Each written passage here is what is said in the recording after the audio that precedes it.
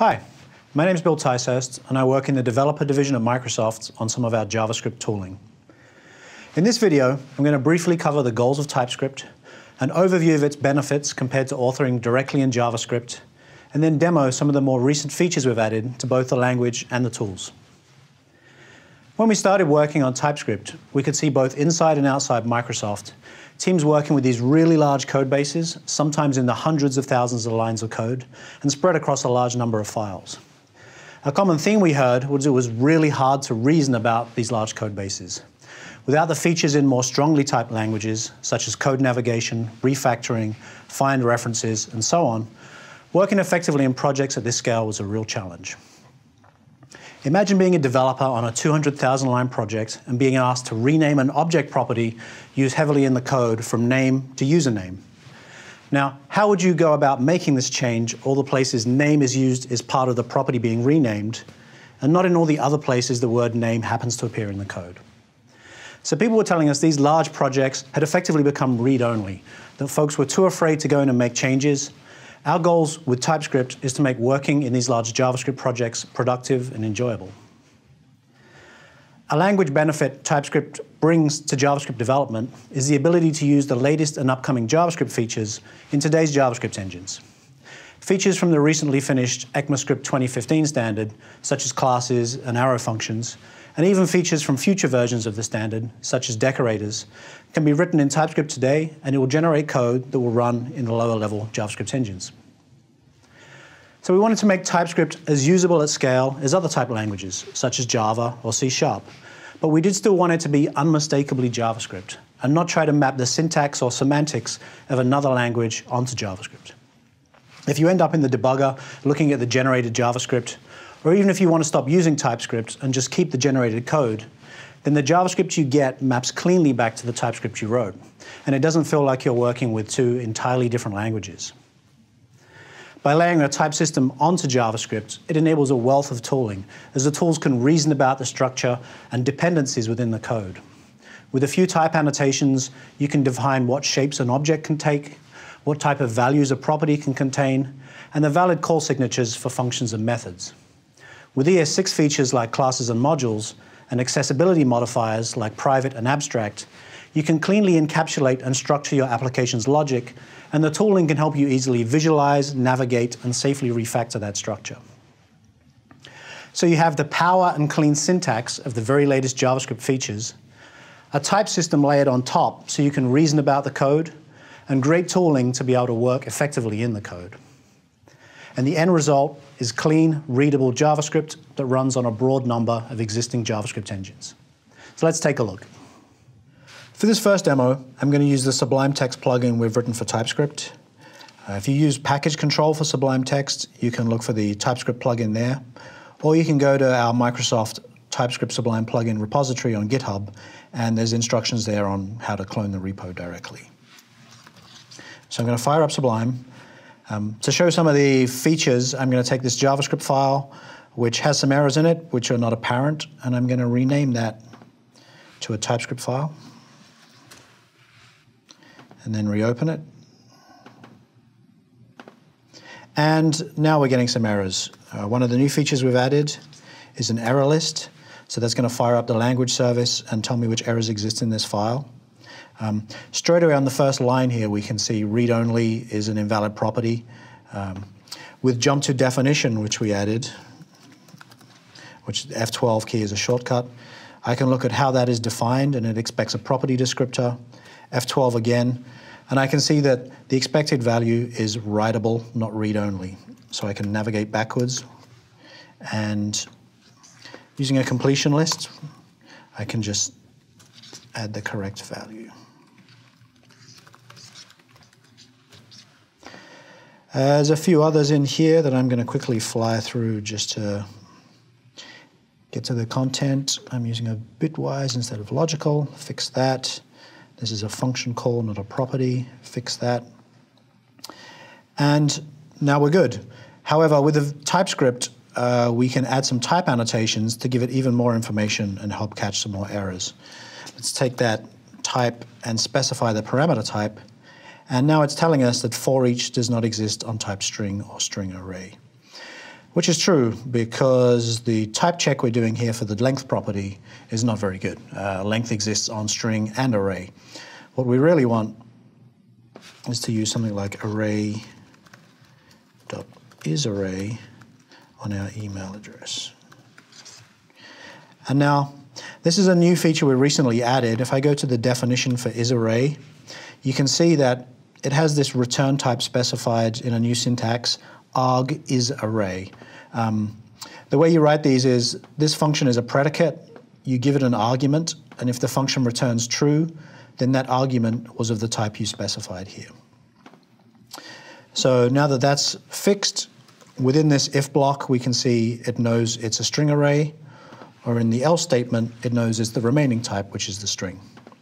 And it's still giving us an error because if we bring up the signature help here and make that a little larger, you'll see I've got these back to front, and it should actually be value, index, and now the errors are all gone, and that project is ready. Some of the other work we've been doing is for JSX support, and this is to help support the React library and the work they do with having elements inline as expressions. Here you can see we can use an HTML element, and we can get the attributes off of that, and we can add expressions and get IntelliSense that flows all the way through. We define these by exporting a class which extends the React component, and we provide the properties and the state as generic type arguments. So within this, we get IntelliSense on the state, we can get the types of the properties, and so on. We also get refactoring. So if I want to rename ship weight, and just call it ship size, you can see that's been updated, and if I find the references, you can see all the locations where that's gone through and updated. The other place that works great is even when you're exporting from your module, we can go in and rename, and I'll change show shipping to display shipping. And you can see it's gone up and opened my modules where I'm importing that export, and it's renamed not just the import, but the places where that's invoked. Another new feature we added is the ability to build. So if I say build with TypeScript, that's going to go ahead, and that's finished. And that's just used the tsconfig file that I've added in the root of that project. So for this next part of the demo, I'm going to switch over to my Mac, and I'm going to use Visual Studio Code, which is a new cross-platform editor you can download from code.visualstudio.com. I'm going to open the same project, and let me just bump up that font a little bit. And so I'm going to open that same Angular file. Now, an interesting thing you'll notice here is I don't have the Angular typings in my project, and I don't have them referenced either. And one of the new features we've added is we will look for the declaration files in the same manner that node modules resolve. So where it sees Angular2, whack Angular2, it's going to look up for the node modules folder, find Angular2, and then load this angular2.d.ts. So for example, on this component, if I go to definition, you can see it's jumped me straight into those definition files under the node modules location.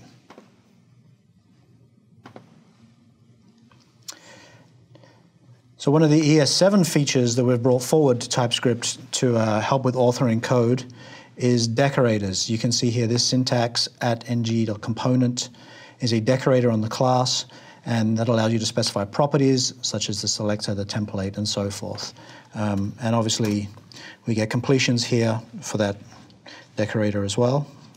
Another feature we've added is the ability to emit ES6 code, but still specify a prior to ES6 module system.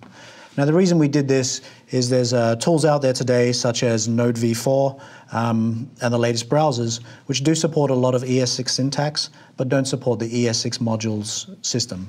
So, for example, when writing Node code, You'll want to import the FS module using ES6 syntax, and then we can call functions and so forth as we would in ES6. But when this compiles, it's going to compile to a common JS module syntax. Another thing you can see in this file is we're using generators with this syntax here, which allows us to yield results from the function when called repeatedly. And then we can do a for-of loop over that generator to get the results. One thing we are bringing forward here is the ES7 feature of async await. I can declare this as an async function, which means it's then going to return a promise. And within there, I can await the results of functions that return a promise. So if I go back to the command line here and switch into that folder,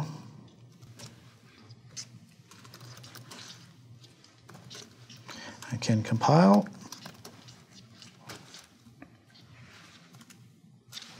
And if we look at the result, you can see we've generated a little bit of code here for the async await operations, but we have created a common JS module system code, and you can see the other ES6 emits, such as the generators, has remained. So that was a brief tour of some of the work we've been doing in TypeScript. We hope you'll give it a try, and we especially hope you'll give us your feedback. We're an open source project driven by the input from the community. So please get involved and tell us what you want to see, or even better, contribute if you can. You'll find the projects for both the TypeScript compiler as well as the TypeScript plugin for Sublime Text on GitHub under the Microsoft account. You'll find links to these projects and other resources on the typescriptlang.org site, and you can get the Visual Studio code editor from code.visualstudio.com. You can reach me on Twitter at Ticehurst. Thanks for watching.